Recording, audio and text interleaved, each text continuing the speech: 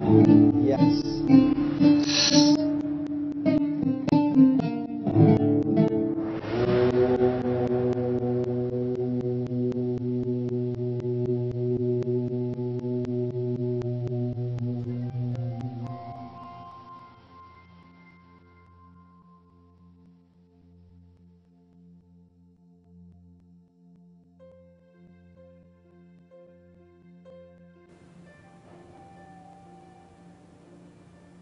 Thank you. Yes. Now, before we started actually videotaping here, we were discussing about the different aspects of the goddess in this tradition, and I did a little research on that. Good. It was very, very Excellent. enlightening for me. Cool. Could you explain how these different aspects represent archetypes within ourselves? Wisdom goddesses these are goddesses. They developed in a collective form around the 13th, 14th century, and they kind of arose as a response to the Orthodox tradition and a lot of its limitations, its limiting beliefs, these conditions around our natural expression. The Brahmanic order, right? Yeah. And around purity, what is considered pure, what is impure, and often what is demonized or considered polluting or impure is these female states: menstruation, birth, sex. That's not only female, of course, and death too. Yeah. And so it's these states of consciousness, really, in any of these, birth, menstruation, sex, where our consciousness shifts. We're on a threshold, right? And these goddesses are understood to be very fierce, and also embody the sensuality and the beauty and the grace and the power. So they're everything goddesses. They're not just restricted to being one emanation of, for not example, just pretty and sweet. Sweet, yeah, exactly, like Barbies or something, And so they're a force, but they really express the full nature of femaleness and our potential. And it's not just for women, it's for men too, because they are these forces, excuse me, of consciousness within. And so they are, for example, some will say that it's this collective form are all aspects of the mother call, or different expressions of call. The So she's the one and the many. And all of them, though, they're very paradoxical. They're very unconventional. And what's interesting in our approach to them is that mantra, the word for mantra in the case of the Tantric wisdom goddesses, is Vidya. So they're called Mahavidyas, great wisdom goddesses. Vidya means knowledge.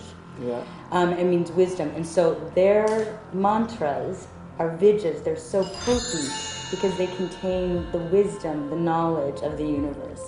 And so they really invite us to go beyond what society has said is possible for us, or this conditioning, or how we should behave in relationship, or how we should, even think about death or birth or any of these states. They get kind of wild, these goddesses. They're wild. They're definitely wild. And then they also have their more quiet states too. And they represent, one of them is very feared, and these goddesses, even in certain parts of India, are feared still today, to this day. And in fact, there aren't even many temples to them because a lot of the artists are afraid to even misrepresent them. They don't want to invoke their wrath. But I really think what this is saying is it's an understanding that you cannot completely deny the sacred female.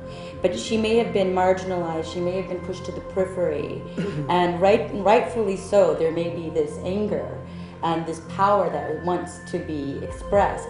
But she's not only that. She wants to come back in and be honored for the fullness that she is. That she is this destructive force that's within each of us, and she's that creative force. And she's that sexual force that is that erotic, creative power.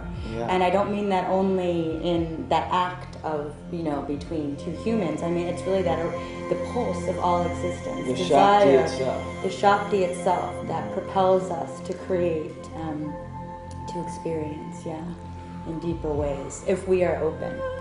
So they're amazing, awesome goddesses, really just incredible. There's Tara, who takes us, she's the goddess of liminal realms. Tara means star, and in her Hindu form, she has this fiercer emanation. And so we are familiar with the Buddhist Tara, who's a goddess of compassion. Right. This Tara is compassionate too. And she hangs out in cremation grounds. You know, she does these practices there, or her practitioners or devotees are invited to do practices in these places where, you know, culturally there's a lot of fear. Right. And these are places that, you know, we see that there's bodies that have, you know, the spirit has left. And so there's just a whole different understanding around what is sacred. And yeah. In our culture here in the Western world, the goddess has been pretty confined, yes. and that's really created an imbalance in our culture.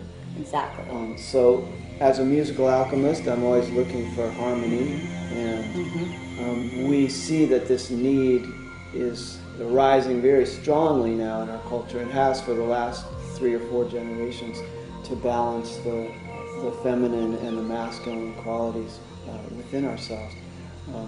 There's more to the goddess than the Virgin Mary. Exactly. that she's not just the Virgin or the whore. Or the whore. That's exactly. what's so amazing about the goddesses like the Mahavidyas, that you see they're everything. They're that full spectrum. Yeah, and we'll give you some links to learn more about these goddesses. Yes, good idea.